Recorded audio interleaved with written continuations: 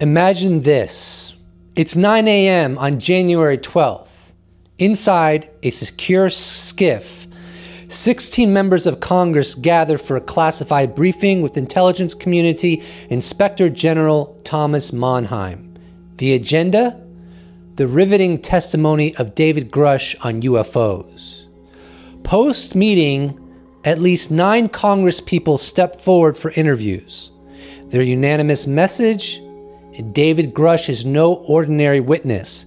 The UFO phenomenon is not just real, but gravely serious. Some even hint at a cover-up, with Congressman Tim Burchett openly declaring that UFOs are being deliberately concealed from the public. Now, consider this.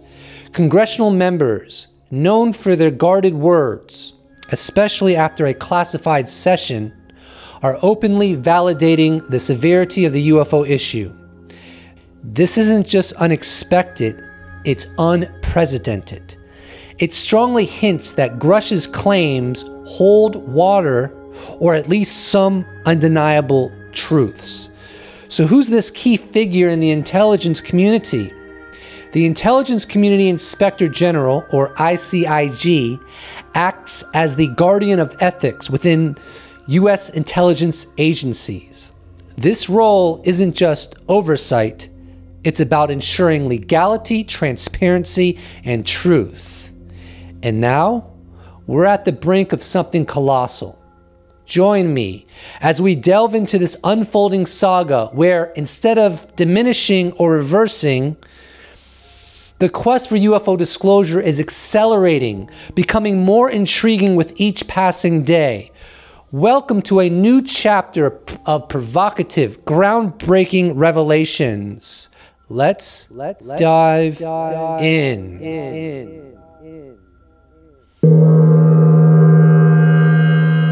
Obviously, you can't talk about the details of the briefing, but I think there was some interesting information, and so I think that this is a topic that I think is a national security issue, and it's really important that there's disclosure and transparency. I think that's what the public wants. I think it's also a very serious topic, and so we've got to just take it with seriousness. It is not a joke. That was Representative Robert Garcia of California, Democrat.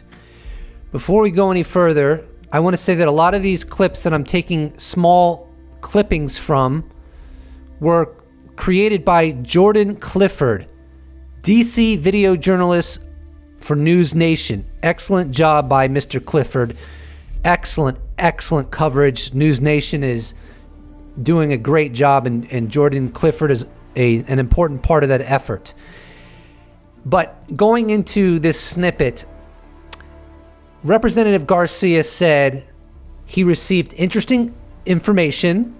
He said that the topic, the UFO topic, of course, is a national security issue, that we need to get disclosure and transparency because that's what the public wants.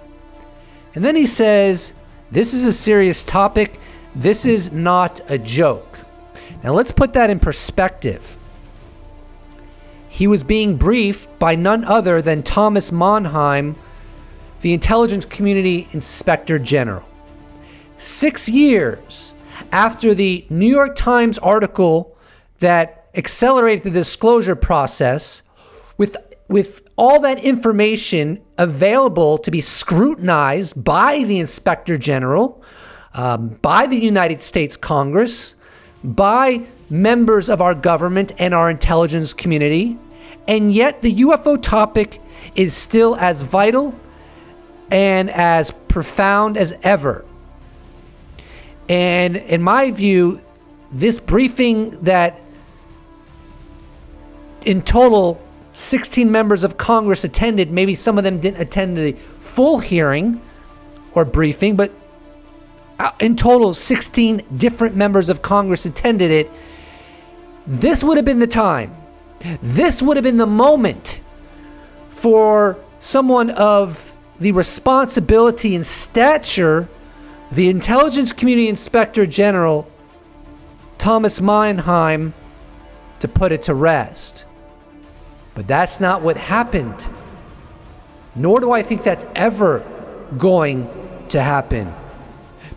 The more this drags on, and the more David Grusch maintains his credibility, the stronger my assessment becomes that there's a cover-up and that we are not alone.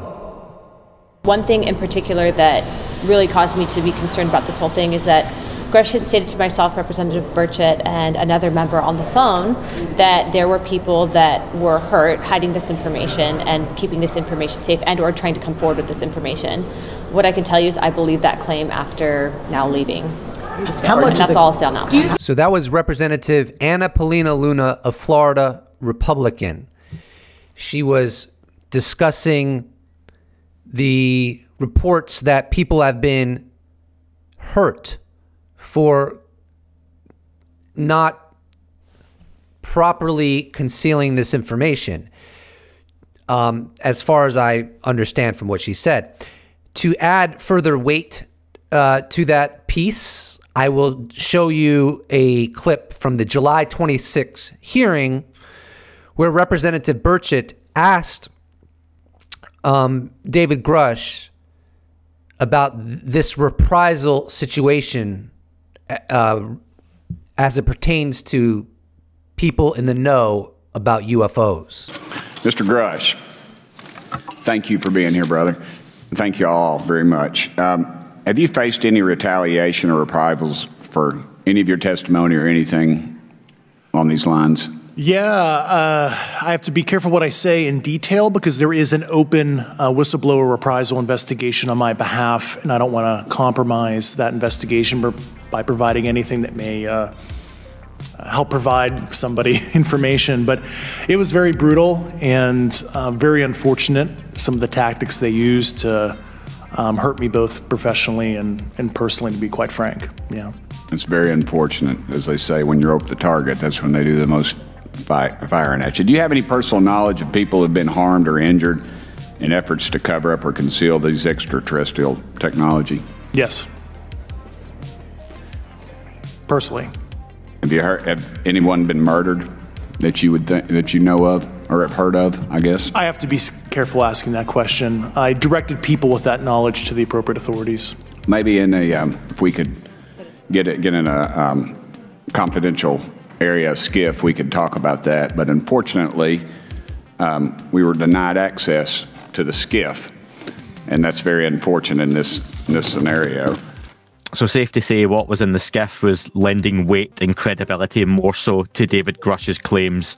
And for you and your colleagues, those go from being claims or wild claims to real substance. Yeah, I would say that to put it, to try to be clear, there's some validation of claims on process that in the process that it's difficult to get information to members of Congress, or that information is being withheld. I think that that's been proven. I think it's been proven prima facie. The fact that we are having a difficult time getting this information and we're seeking it proves that claim. In addition, I think that it's been proven what he said, that the information is being compartmentalized, and that the information is that there's a culture of fear and intimidation around this. So I think that his claims about those are pretty bold claims, but they've, in my mind, been validated enough that it makes me wonder, what else of his claims are true? What else of his claims are true?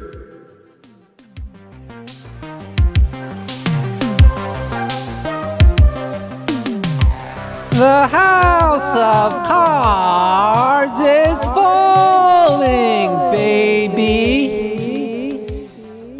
So, Representative Eric Burleson of Missouri, Republican, very clearly underscored that as a result of sitting in a scif with the Intelligence Community Inspector General, Thomas Monheim, and being briefed, he's now under the impression that David Grusch's allegations regarding withholding of information from Congress and, of course, the American public on UFOs is true, and that there's a culture of fear and intimidation surrounding this topic. And interestingly, if you look back at UFO history going back many, many decades, it's replete with fear and intimidation. Members of military, non-members of military, civilians who have encounters, alleged encounters, but nevertheless, their testimony is consistent over and over again with being threatened, being harassed, being told not to say anything, being told that if you do say something, you could be penalized in this way. We'll make up a story about you. We'll hurt your family members. We'll get you fired from your job, and on it goes. This has happened so many times. It's well beyond, in terms of probability, everyone just somehow believing they're being intimidated when they're not. And now we have members of Congress who sat through a classified briefing with the Intelligence Community Inspector General saying, oh, well, yeah, that's validated now. Now that component of Grusch's testimony is validated.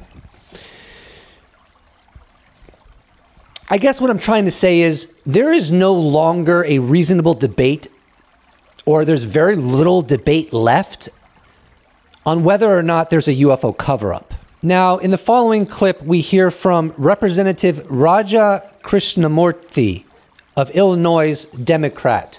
And this is on the January the 12th, after getting out of this SCIF with the Intelligence Community Inspector General. And he talks about his response to it and the kind of information they were able to acquire.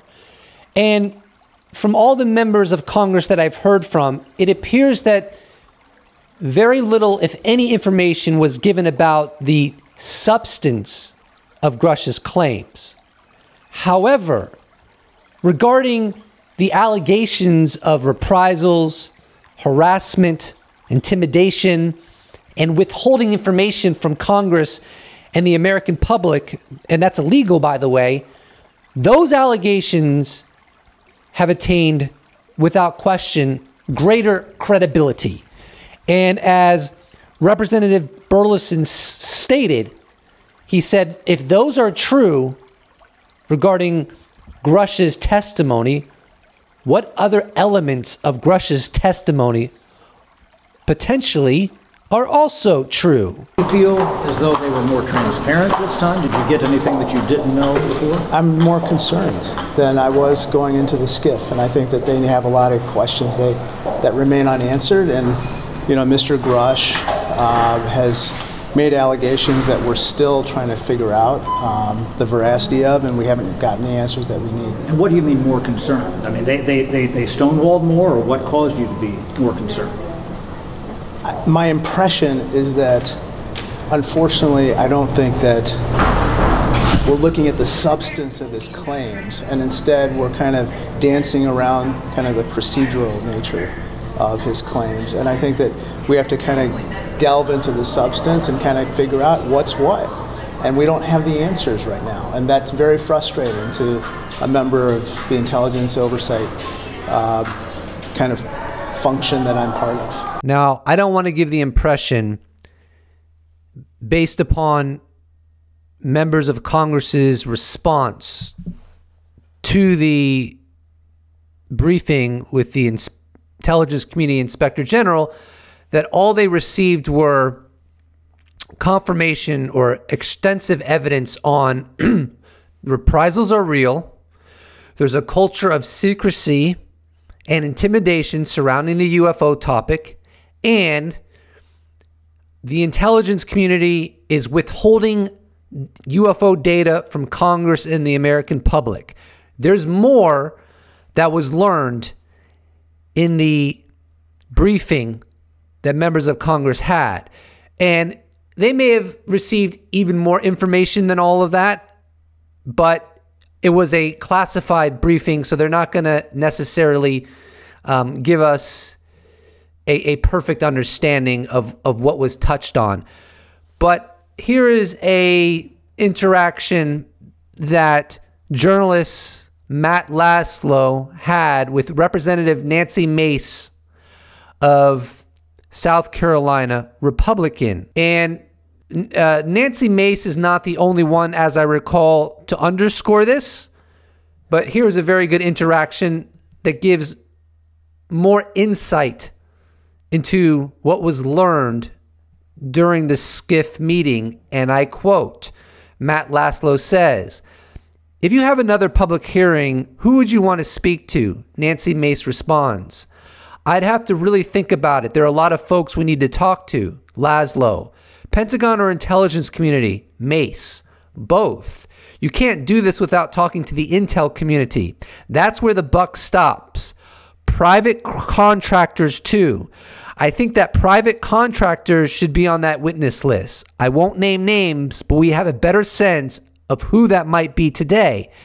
And so members of Congress were told about private contractors and given names. So when someone like Representative Krishnamurthy said we weren't really given the confirmation of the substance of Grusch's testimony, and that, I think that's what he was getting at, what they were given were contractors' names, where to look. And so this was still a very important step in their investigation. They were given information on where to look for the goodies. That is, UFO recoveries, biological recoveries. And so in that sense, they are in a new phase of their investigation to get to the bottom of what's going on with UAP. So I want to return to the subject of whether or not there's a UFO cover-up. In my analysis, at this point, the evidence is so overwhelming that there's a UFO cover-up that it's hard to take anyone seriously who tries to assert otherwise. This is based on decades and decades of historical record testimony. And then on top of all of that, David Grusch's testimony, and then the Inspector General of the intelligence community validating the idea, the proposition that there is a culture of fear and intimidation surrounding the UFO topic. And then all of these members of Congress saying that that is what they gathered by talking to the intelligence community Inspector General. So I'm going to share some clips. Two of them are going to be from members of Congress right when they got out of the scif in their meeting with the Inspector General of the intelligence community. And another one is going to be from a clip that happened a few weeks ago. I think it was December 13th, 2023, where the most powerful member of the Senate Majority Leader Chuck Schumer, conveyed that there is a cover-up. So did you hear anything in there that moves the needle forward, that changes what you thought before? Are they stonewalling you? Walk us through it. What do you know now that you didn't know when you walked in? I just think what most of the American people fear is true, is that the government, there's a concerted effort to conceal as much information as possible, both from Congress and to the general public. As of right now, we didn't get into the specifics of that in there, but what I will say is that it has become apparent that there is a movement, whether it's within the intelligence community or not, to prevent us from finding out more information on this. And so we are going to do what we need to do as investigators to continue to pull on whatever strings and see where they lead. The United States government has gathered a great deal of information about UAPs over many decades, but has refused to share it with the American people. That is wrong, and additionally, it breeds mistrust. We've also been notified by multiple credible sources that information on UAPs has also been withheld from Congress, which, if true, is a violation of the laws requiring full notification to the legislative branch, especially as it relates to the 4 congressional leaders, the defense committees, and the intelligence committee.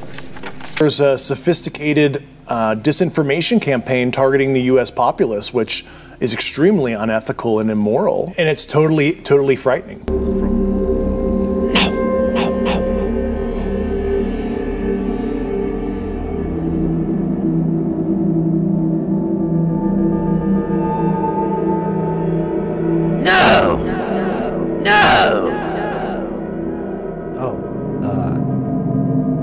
I'm being filmed right now, aren't I? Sorry about that. I didn't realize the camera was rolling. Anyways, in light of new hearings coming, which from what I hear, we're going to have some new hearings in 2024, which will be very exciting.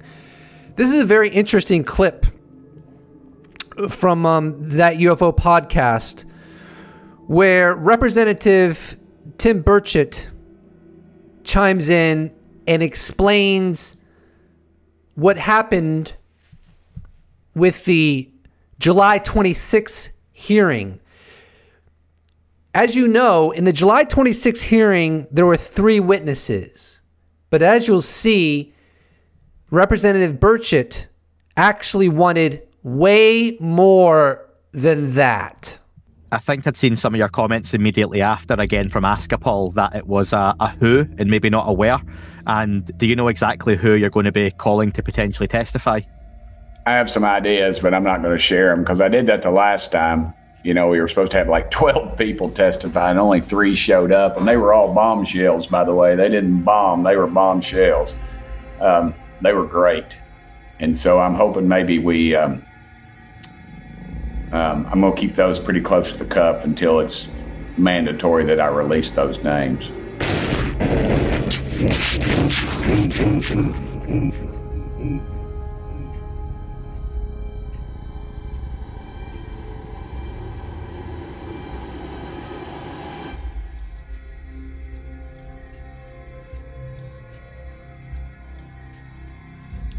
Not sure what that was about, but anyways.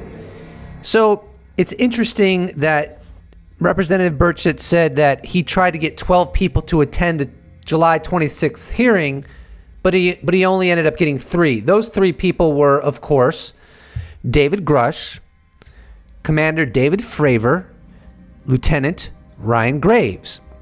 Now, I heard, I don't know if it's true, but I heard that Carl Nell was going to testify, that he was among those 12 people, but the DOD waved him away, said, do not do it. And from what I understand, the DOD intimidated the other witnesses that never attended that were supposed to. That's what I heard. Was it all the witnesses that were intimidated or asked not to attend? Was it a percentage of them? I don't have the details, but that's what I heard. Either way, I think that when the national security apparatus continues stonewalling, being deceptive, being misleading, frankly lying in my opinion, and misleading the public on the true nature of UFOs, and this becomes more and more obvious and more blatant and brazen, that this is only going to lead to witnesses becoming emboldened, I think. It's not going to discourage them. A lot of these witnesses probably believe that lying to the American populace and the world at large is unethical, and so, you know, they have principles, and some of them are just going to be driven to act when they wouldn't have been the way they will be now. So I'm looking forward to a very active 2024 with more hearings, more people coming forward in and outside of government, maybe some from the programs themselves. In fact, I think that will happen. Could happen on a multifaceted level, but for sure, it's my understanding that James Fox's upcoming film that's going to publish, I think, in either maybe in mid 2024 of this year, somewhere around there. He's going to have firsthand witnesses. It's going to get real interesting. And I will say this, to me, it's absolutely clear there's a cover up. I don't think there's much question about that, but I will submit that there is more of a debate on what's being covered up. There's all kinds of perspectives on that. My analysis, based on the 70-plus year record and what has been reported over and over again, is they're covering up non-human intelligence. But we'll see, right? I think the truth has a funny way of coming to the surface after enough time, and it looks like we're in a phase now where whatever that truth is, there's so much pressure from so many different angles that it's going to come to light sooner rather than later. Representative Ogles, can we count on you to help us get more public hearings on UFOs in 2024? Absolutely. I mean, I'm dedicated to it. Burchett's dedicated to it. Luna's dedicated to it. We kind of had this after action session afterwards to say, what are we going to do next? I think you're going to see some field hearings. Well, you heard it from Mr. Ogles. My perception of what he said is that this is just beginning. In fact, Representative Burchett said in one of his interviews that it's like whack-a-mole, and they just have to keep at it and get the right people, ask the right questions, and I would say create the right legislation. As I understand it, they are working toward more and improved legislation to put more pressure and requirements on the national security apparatus to come clean on UFOs. So the fact that the UAP Disclosure Act was largely gutted is not the end. This is only just the beginning. And maybe some of these members of Congress understand the stakes, and they don't want to be remembered as being this close to playing an instrumental role in, once and for all, after so many decades of lies and obfuscation, commandeering the government to do its constitutional duty, which is to serve the interest of the public and finally tell the truth about UAP, UFO. 2024 is young, but in the realm of UFOs, it is highly promising. And I don't think I'm overhyping 2024. We had a pretty darn good 2023, and I see the trend, and so I think 2024, believe it or not, will be even better. And eventually we'll get to the bottom of what this is all about.